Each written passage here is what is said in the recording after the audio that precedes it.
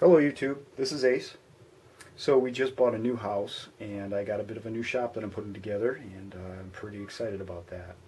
Today we're going to build a lithium battery pack for some ice fishing equipment. I believe this equipment will pull over possibly continuously 2 amps, so we're going to need a good sized pack. This is going to be 8 parallel 3 series 12 volt pack. I have a BMS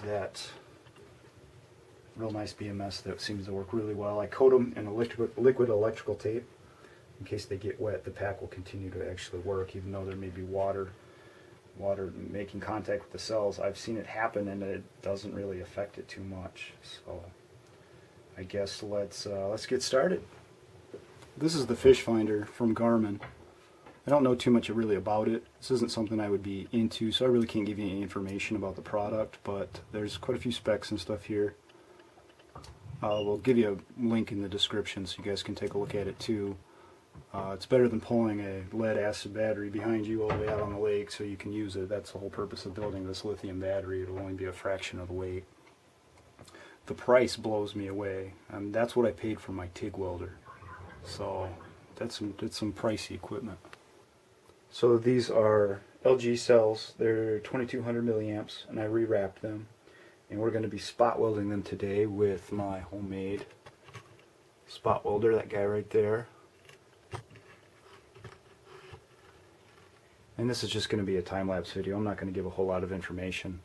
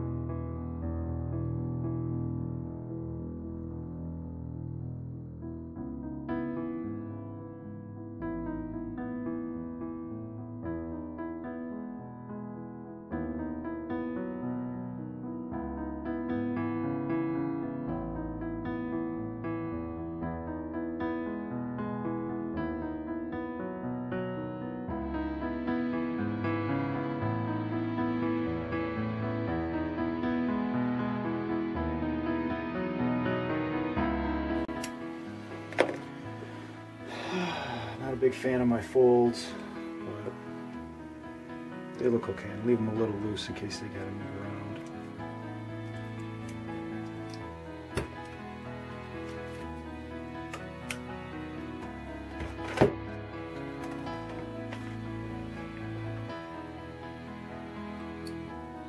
Okay, we got voltage.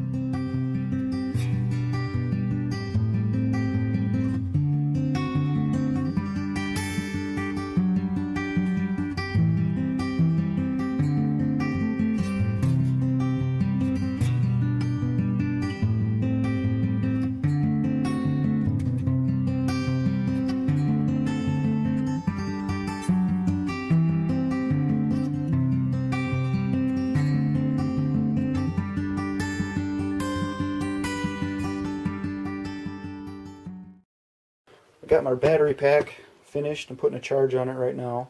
And what I want to do here is I actually want to put it under load. And this is a 10 watt, 1 ohm ceramic resistor. I'm going to do some thermal compound and a heat sink right there. And we're going to pull some power out of it. But I got to make a couple things real quick and we'll get testing. Got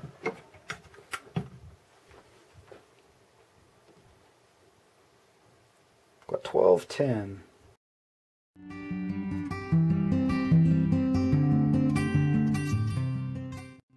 And without a heatsink and thermal paste and all that, this sucker will start to smoke because I think it pulls around 8 or 9 amps.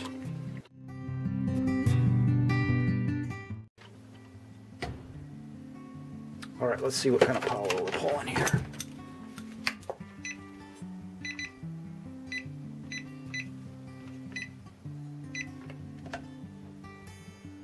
7.3. It's not as high as I thought. Let's try the other one. We got 8. Probably between 7 and 8 is what I would probably say. It's getting hot though. You can hear it. Okay, so we need more thermal paste. This thing just gets crazy hot. And for the record, these are brand new cells. These are not recovered laptop battery cells. These are brand new LGs. So they can handle this no problem. It dries this thermal paste right out.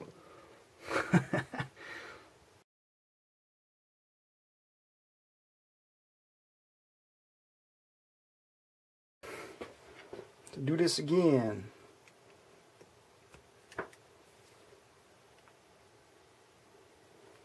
Let's check our amps.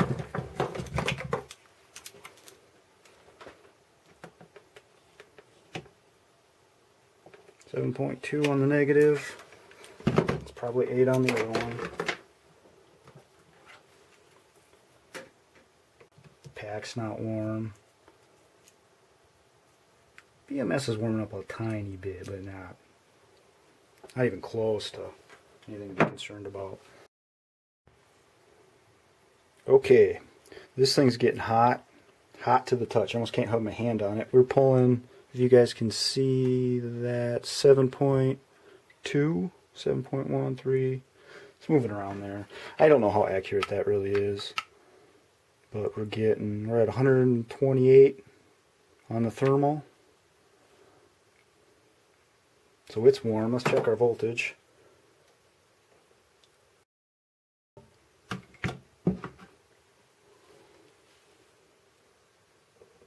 There we go. 11.14.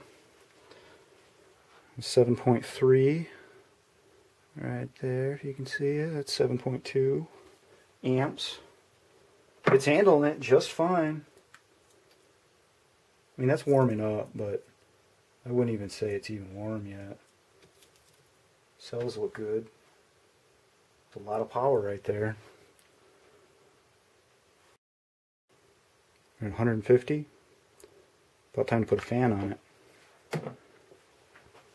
Alright, it's getting pretty warm. The amp draw has come down a little bit. Maybe as it increases in heat, it doesn't pull as much. Our drop is 1101. It's coming down, and on the thermal here, 200 degrees. That's definitely too hot to even put my hand on. That thing's scorching. I thought I had. I mean, I got this fan that I rigged up to hook up to a 12-volt pack that I made in a different video, but I can't find that battery pack right now. So I think we're gonna have to call it for a test. This thing has done pretty well. And like I said earlier, I think the requirements are only going to be about 2 amps max. So I think we can call it, we can wrap it up, and get it shipped out. We're going to do that next.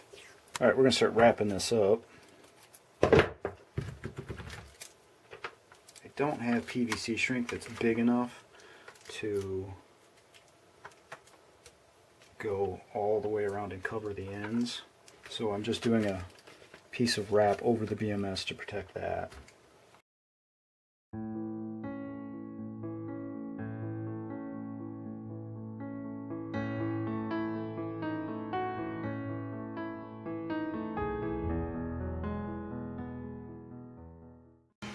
There we go. That's good enough for right now. We can cut these sections away, because our other piece of wrap will go over the top of it.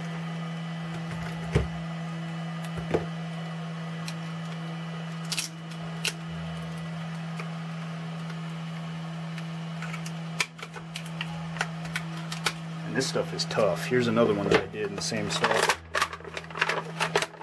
That's tough stuff. Take it off, give it a trim.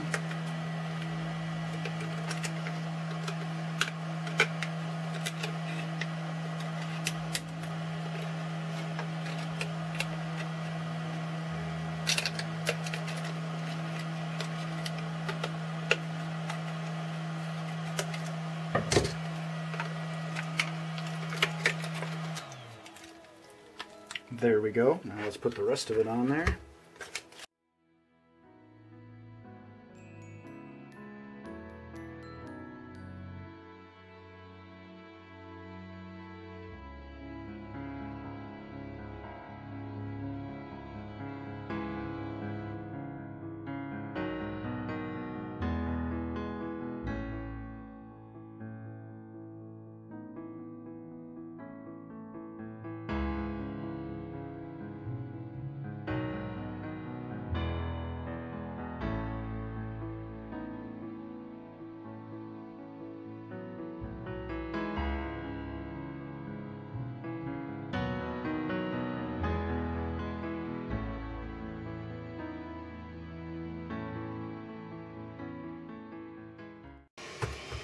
That's about as good as that's going to get for right now.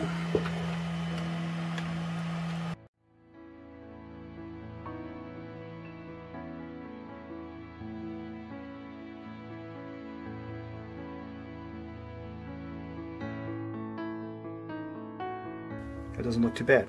Pretty happy with that.